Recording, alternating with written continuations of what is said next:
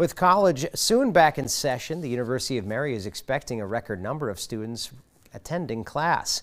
UMary spokespeople say they have 568 new freshmen enrolled for the fall. That's the most they've seen in 5 years. This fall, UMary has 3,850 young men and women signed up. The final student numbers won't be ready until fall. Vice President for Public Affairs Rachel Brash says in addition to more freshmen, more sophomores are returning to Bismarck.